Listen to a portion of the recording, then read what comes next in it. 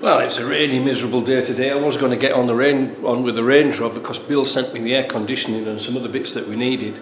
But it's raining, so I'm not going to bother with that today. I'll leave it for another day or another month. Yeah.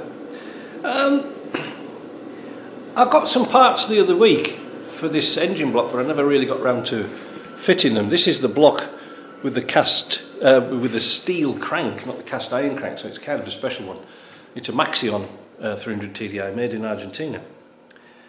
But today I'm sort of calculating what the head gasket thickness is, and I know we've done this before, but there are several ways to do it. Now I think I've come up with an even better way now.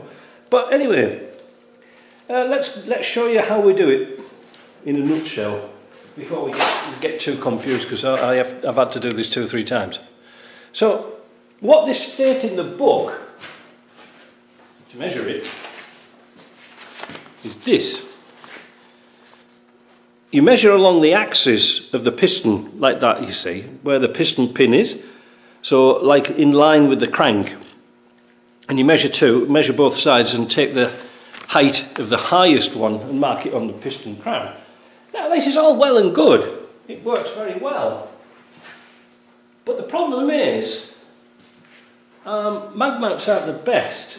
Well, there's all different types, but you can see here this mag mount has only got very small contact areas, and it is quite possible with this, when you're putting it onto your piston to get the height. Wait a minute, let's try and take an example.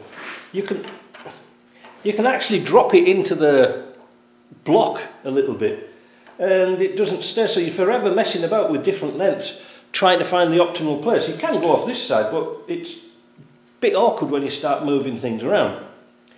It does work, and if you've got patience it does work, but like I said, just beware that you can have a little bit of rock sometimes on those because of the contact area.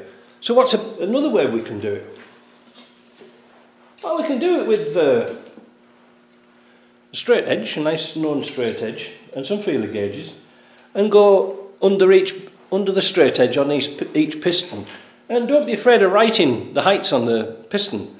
This one's 60, this is 63, 0.63, 0.6. And what we're trying to determine is which is the highest point of the pistons, because the gaskets are shimmed, as you probably know. So that's a good way of doing it, but my feeler gauges are absolutely finished, so I can't read them anymore.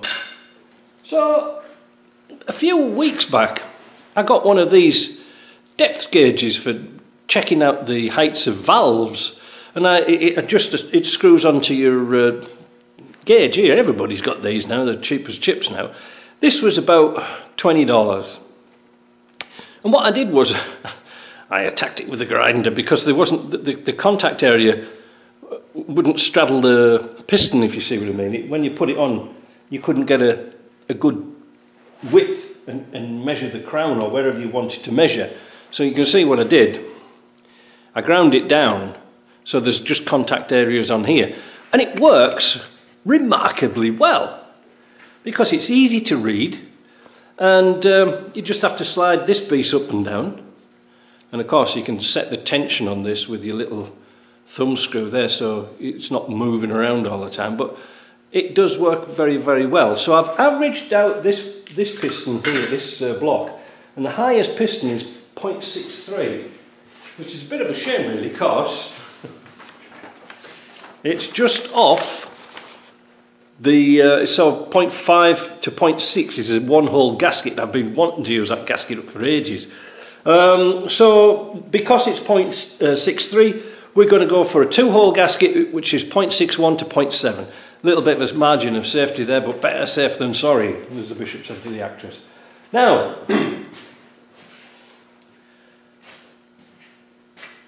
what I'm getting on about this video is, if you cast your mind back, when we did a little video on the Azerbaijan 110 with a 300 TDI, I did sort of a little tappety knock at the back, and also it had broken rockers and things like this, which is not a really good sign.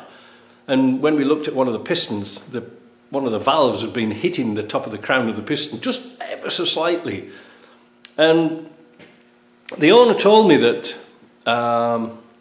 the block had been machined twice, like faced twice. This is not good, because we might have a situation where the piston is still hitting a valve, even though it's got the thickest gasket in now. There's nowhere for us to go now, but we might be able to find a little cheapy fix, and I'm not sure. I've never done this before, but it could work.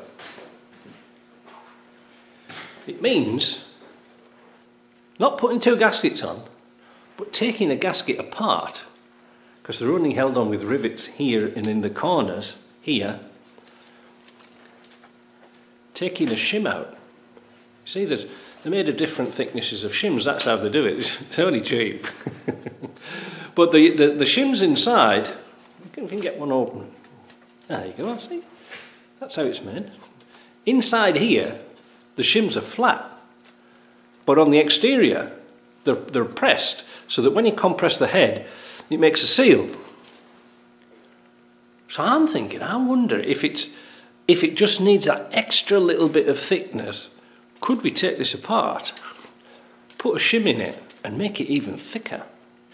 I'll just insert this here because I finished the video and I've come back to it because I did something interesting, as I usually do. As I mentioned, this is made up of little shims inside. I thought I'd measure up the shims. Very interesting. So it is the shims that does the calculation of the thickness, but they are different. Now obviously the Victor Reinz is the 2-hole one, and this one's a Baymack one. The Baymack ones were made in the United States for some bizarre reason. I didn't know they made them over here.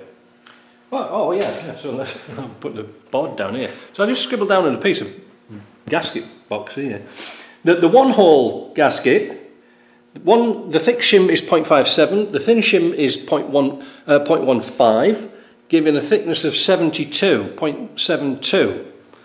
The 2-hole is 0.73, a little bit different, 0.11, and it comes out at 0.84.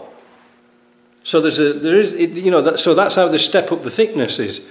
So maybe I might be onto something by putting an even thicker gasket on. Would it work? Comments below. Right, back to the video. Would make it a bugger of a job if anybody wants to repair it again because you couldn't buy one, but it would save that block, wouldn't it? It would save that block. I don't know. I won't know on the Azerbaijan one until I actually take the head off and have a look and see what's wrong with it. I really don't know. But it really needs measuring properly. And one of the sort of things that was sounding alarm bells for me when we talked to the owner is, you see there's a chamfer on the edge of the cylinder here, and that's to allow the rings to go in easier. He said that that chamfer wasn't on his block. That means they've ploughed quite a bit off, which is not a good thing. Some people have suggested, oh, take the pistons out and machine them down. It's a lot of work. And is it a good idea to machine pistons? I don't know. You're not talking a great deal, but I don't know. When engines are revving kind of high, the pistons, the valves and the pistons come very, very, very close together. But like when you're turning it over, it wouldn't make any difference if you see. You can turn it over and you wouldn't be able to feel anything. But once you get up to about 3,000 RPM, you'll find that there's a little bit of resonance, and they actually can kiss a little bit. I found this out many, many years ago when I was fanning about with the A-series engines, and I had an 1100 engine, and I put a 1300 head on it, just getting more power, you know what you're doing, you're a lad. But the problem is I didn't realise that once you were flat out with it, the valves would bounce a little bit and break the rockers. It's ever so close, so ditch that and put the 1100 head back on. It took a bit of finding out, but anyway, that was the cause of that. So could we fix that very cheaply and then turn the fueling up? Because you see, the bottom end's been done on that truck, the crank's new crank, new cam, new everything. There's not much more that's, you know, been replaced apart from the block. Apart from the block. So I don't know. So what I'm getting at now is measuring the piston protrusion is very important. Apparently they didn't do that. They didn't do that. You know, they must have thought it was some sort of like a petrol engine or something like that, where there's a combustion chamber in the head. I don't know. But you see, these engines here are what's called an interference engine.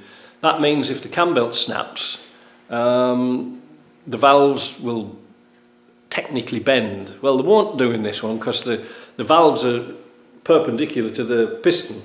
But if you get an engine that's got valves at 45 degrees, for example, well, it'll just bend all the valves. Rather like those KV6 engines. They were a disaster when the belt went. Buggers all the valves up. How was it, 24 valves? I think we did one once and we had to replace 18 of them. Not a good job. But they're an interference engine rather than a non-interference. A non-interference, if the cam belt snaps, no big deal. Some Toyotas were like that in the 80s, which was good. If the belt snapped, no big deal. But these will snap. If the belt snaps on this, generally speaking, the valves will be good. It'll either break a rocker or it'll break a push rod. Now, if I see a push rod bent, I replace them all anyway. But, you know, you've got to really check and look for little hairline cracks in the rockers. Usually the rockers just snap, you know, they just snap off. I shall show you one. Here's one that came in from the House of Horrors. You can see it just snapped off. They don't bend, they just snap. Fortunately, they're not too bad to replace. And like I say, I just put a new set of rods in anyway. If one's gone, one or two's gone, I'll just put a full set in and bugger it. They're only cheap. It eliminates that risk of something else being out. So anyway, that's that. So it is critical to get the height of the piston right, and also we've got to torque the head down correctly. When they did that Azerbaijan one, the guy said they'd snap 2 head bolts, tighten it down. Not a good sign, is it? So I'm going to do that according to the book of here. I've got this little printout sheet that I have. This is for the HS 2.8 head torque sequence, and I've got a little plan of here. I printed it out of the book with the numbers of the bolts corresponding to here, so I can go down this list 1, 2, 3, 4, 5, 6, 7 right to 18, and it says tighten down to 60 Newton meters plus 150. Now that is kind of important. So what you do is you don't go around it and tighten down to the Newton meter figure and then tighten down to the 150 degrees. The simple reason that it will start to pull down and the figures will all be wrong. It's kind of difficult to explain really, but if you tighten one bolt down to 60 Newton meters and then go on to the next one 60 Newton meters, when you come to do it down to 150, you'll find the corresponding bolt next to it might be a bit loose. So just do them as you're going along. It's kind of easy. It's a bit of a cheeky way, and it seems to work quite well, especially with the metal gaskets. Yeah. So anyway, so I'm going to get on with that because I happen to have, as it happens, I have here a Victorinox 2-hole gasket. Like I say, it's easy to put a 3-hole gasket in, but it isn't right, is it? We like to do things right. Well, sort of. See you later.